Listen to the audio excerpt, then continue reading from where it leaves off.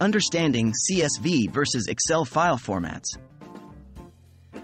Hello and welcome to this video where we will be diving into the world of data formats.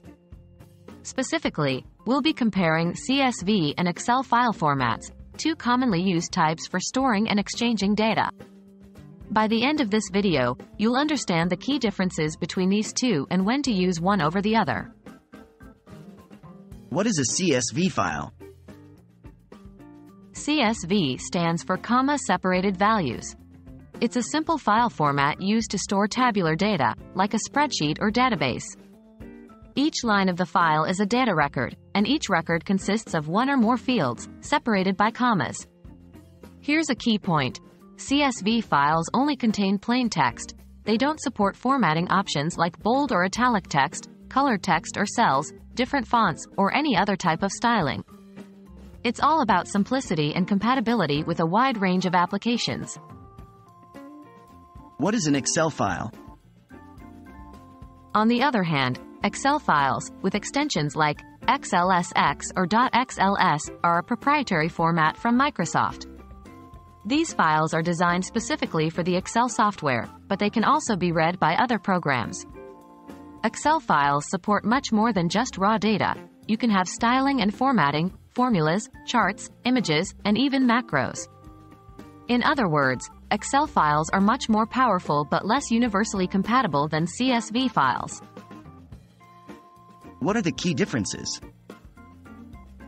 Let's recap the major differences between CSV and Excel file formats. 1. Data complexity.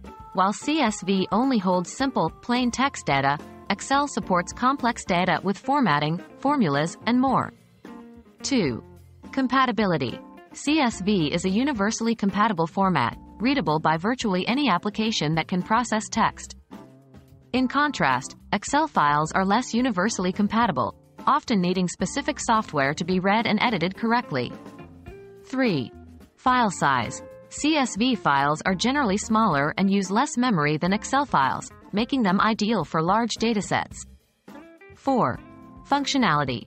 Excel offers a vast range of functions, from simple calculations to complex data analysis tools. CSV, being a plain text format, does not have any inbuilt functionality. In conclusion, CSV and Excel file formats serve different purposes. Choose CSV when you need a simple, widely compatible format for raw data, especially for large datasets. Excel, on the other hand, is a more robust option when dealing with complex data or when you need to perform calculations or analyses within the file itself. We hope this video has been helpful in understanding the key differences between CSV and Excel file formats.